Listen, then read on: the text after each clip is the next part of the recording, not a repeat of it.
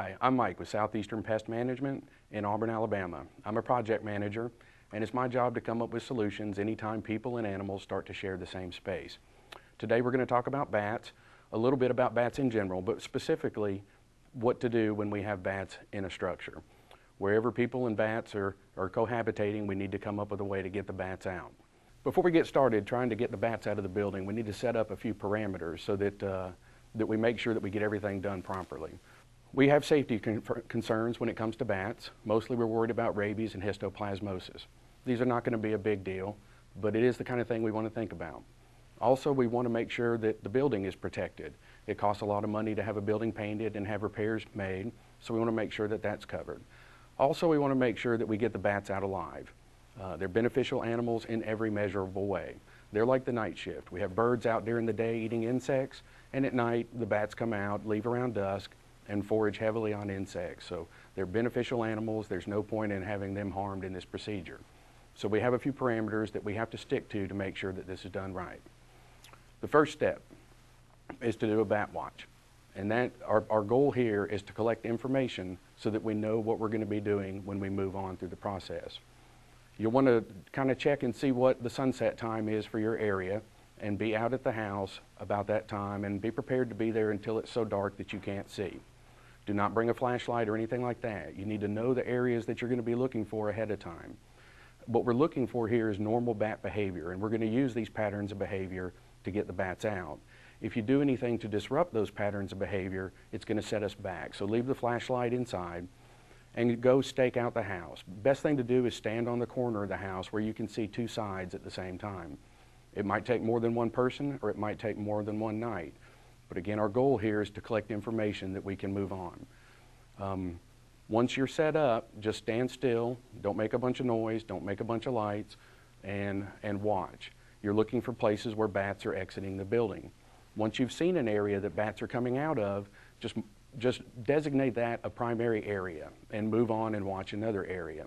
By the time you're done, whether it's more people at one time or it takes a couple of nights, you'll know all the information you need to proceed. So at this point, we've designated the primary areas. That's any place that a bat is actually coming and going into the structure. Step 2, you've already done your bat watch and you know where the bats are coming and going in and out of the structure. We want to designate those as primary areas and leave them alone.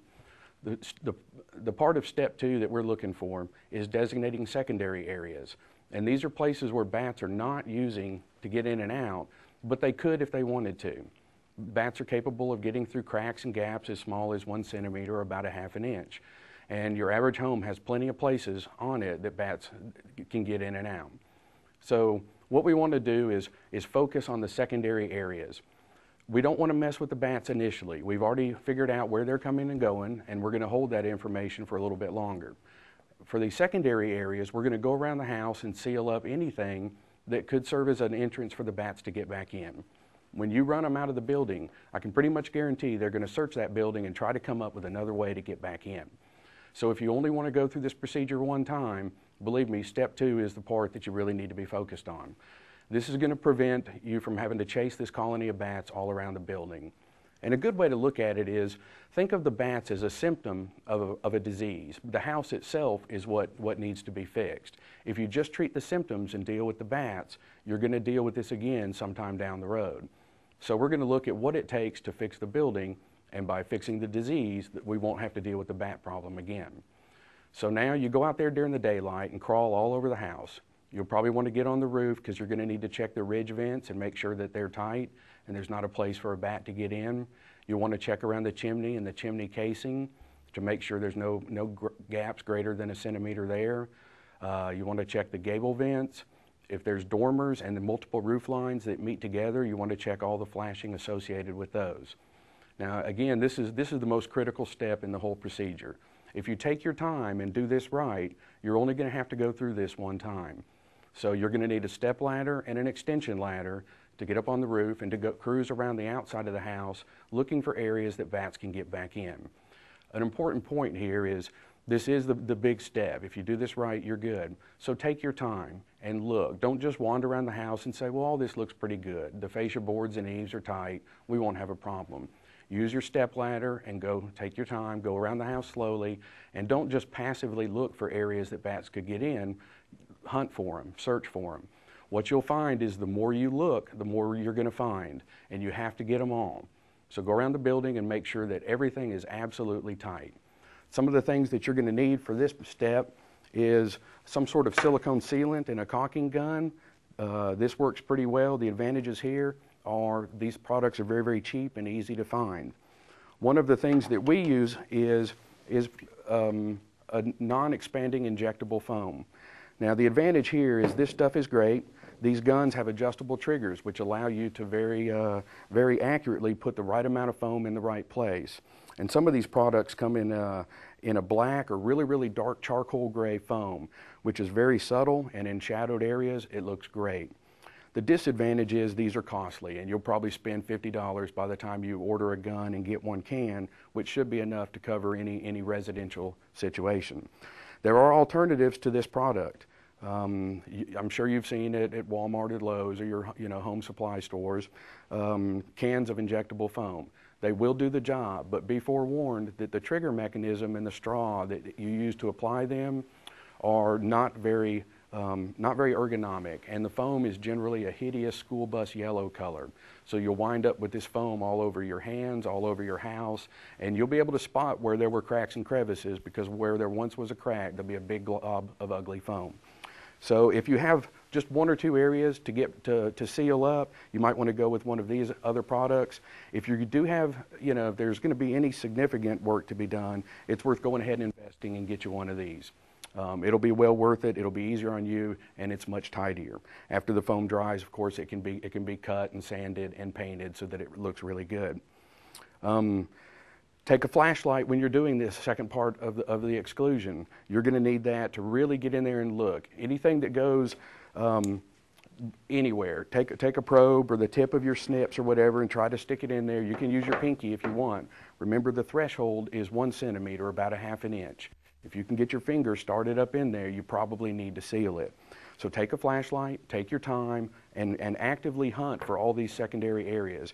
If you don't find one and get it sealed up, the bats will, and you're going to be doing the next step again and again. We're ready to go to step 3. The house is sealed up. We've already noted the primary areas where the bats are coming and going, and we left them alone until we got the rest of the house tightened up. The idea again is we only want to go through this one time, so we always address the secondary areas first. Now we have to figure out what to do with the primary areas. These are the ones that we noted before that bats are coming and going. Our goal is to get 100% of the bats out. And if we leave some inside or trap them in, they're either going to perish in the structure, which is bad, or they're going to try to find their way out, and a lot of them are going to wind up in the living space of the house. So our objective here is to make sure that whatever excluder device or valve that we put up is not going to disrupt the patterns of behavior that we noted when we did a bat watch. The bats, if they behave normally, we can use that to our advantage. So we're going to build a one-way valve that allows the bats to leave but not get back in again. And over a period of time, whether it's a few days or a week, depending on the weather, we'll have the entire colony out of the structure. What we're going to do is build a simple valve. What we use most of the time is this bird netting. It's a great product. It has a lot of advantages in this situation. It's relatively stiff, so once we have it secured to the structure, it stays in the position that we want it to. It allows the air to blow through it so it doesn't flip back up over the house, and it works really well at allowing the bats to not be traumatized by the procedure and do what they're supposed to do. So if we know the area that the bats are coming out of, say a gable vent on the side of the house, we're going to take this material, your average staple gun or a staple hammer, and secure it above and on either side of where the bats are coming out. Essentially, we're just going to make a flap that hangs over the area, over the gable vent, so the bats can leave normally. Around dusk, they'll come flying out. When they encounter this material hanging over the gable vent, they're just going to drop out the bottom. And they may try to get back in a couple of times, but then they're going to give up and go about their normal business. They're going to spend the night eating mosquitoes and beetles, and when they come back in, instead of flying right up into the gable vent, they're going to encounter this netting. They're not necessarily going to immediately figure out that they have to go down lower and climb up the side of the building to get back in. They're going to continue to try to fly right into the gable vent. They're going to encounter this valve, and after they've scoured your house looking for other ways to get back in, and that's not a problem for us because we've already taken care of the secondary areas, they're going to give up and go find another place to stay. So again, the objective with the valve is to create a situation that bats can't get back in again, but that it's unobtrusive enough to allow the bats to behave normally. Again, this bird netting works really well, but you might be able to find something around the house that'll work just as well.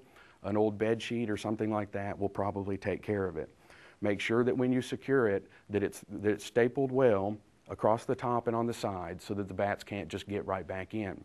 And if you have to, you can do another bat watch. After you have your valves installed, go out there again around sunset and watch and make sure the bats are falling out the bottom of it and not crawling back up in the side.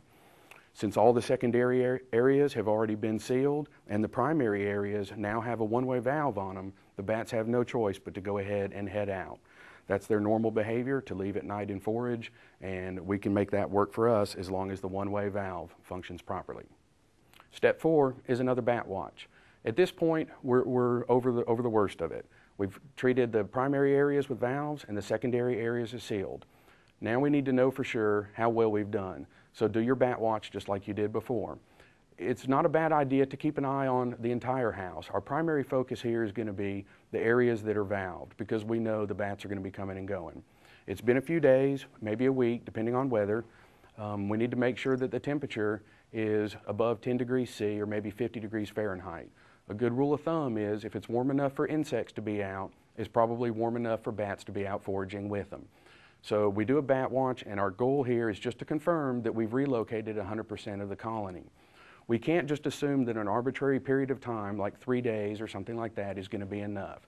We need to do a bat watch to confirm that we've got the colony out. So what you're listening for are little audible clicks or echolocations or chirps from the bats or any visible signs of them coming and going. If they're still coming out, then you need to let it go for a few more days and do another bat watch. Over the first day, you'll probably get 70 or 80% of the colony out. By the time 2 or 3 days has gone by, chances are all of the bats will have had to leave the roost and go out to forage. If they haven't been able to get back in, then you have 100% control and all the bats are out. Now you're ready to move on to the last step, and that is to take down the valves and the excluder devices and seal them up just like we did in step 2. You've confirmed that no bats are in the building anymore. Take the valves, the netting, all that stuff down and seal it up just like you did. At this point, if it's a gable vent, you're going to take 1/4-inch hardware cloth and some heavy snips and your tape measure and cut a rectangular or triangular piece of this hardware cloth and staple it up over the last areas. If the last place they were coming out is just a gap in the eaves or the soffits, then go back to your foam gun and seal it up. We've talked about the right way to do a bat job, and in this case it's physical exclusion, encapsulating the building to make absolutely sure that there are no cracks or gaps greater than 1 centimeter or 1/2 inch for the bats to get back in. If you've done that right, you're not going to have any bat problems in the future. Now, having sat through this whole thing, I'm sure a certain percentage of you are looking for an easier solution, and I want to cover those for just a minute. We've talked about what to do when it comes to bats. This is what you don't want to do when it comes to bats. Mothballs are always a big favorite. If you get the concentration of naphthalene high enough in the air, in the attic, to disrupt the bat's normal behavior and cause them to leave, you're probably not going to want to be in the house yourself. So don't use mothballs. Another 2 big favorites are lights and fans. And we know enough about bat biology to know they don't really like a whole lot of air moving, and they don't like to be in a well-lit environment. But when it comes to attics, we're talking about microhabitat. You know, are you going to be able to get enough lights and fans in there to cover all of the areas that a bat might be able to get into? And the answer is generally no. So skip the lights, skip the fans, and skip the mothballs. One other thing people like to do is assume that 100% of the colony is going to leave at dusk every night. That's the kind of assumption that if you make it, you're likely to trap a bunch of bats in the building. So what folks like to do is wait till it's dark. They wait 30 more minutes. They see a bunch of bats coming out of the structure. Then they get up there when they think the bats are out and seal it up. That's not going to work because we don't know if all the bats are out of the structure when it's sealed up, and we haven't addressed all of the secondary areas too. So one way or another, that's just not going to work. Bat houses are very popular, and we encourage people to use bat houses. They create habitat for bats, and that's a fine thing, but there are some rules that go with it. The big rule is bats won't leave the comfort of your home to move into the bat house that you nail up in the backyard. It's just not going to happen. If you want to put up bat houses to create that extra habitat, that's great. Just make sure that they're at least 20 or 30 meters, maybe 50 feet away from your house. That way, if there are accumulations of bat guano, then you're not going to smell it and it's not going to cause any property damage. When we're doing a bat exclusion, we need to take into account behavior and biology, because these are the patterns and the information that we're going to use to manipulate these bats and get them out. Bats are mammals, they're small, they're social animals, and usually occur in groups.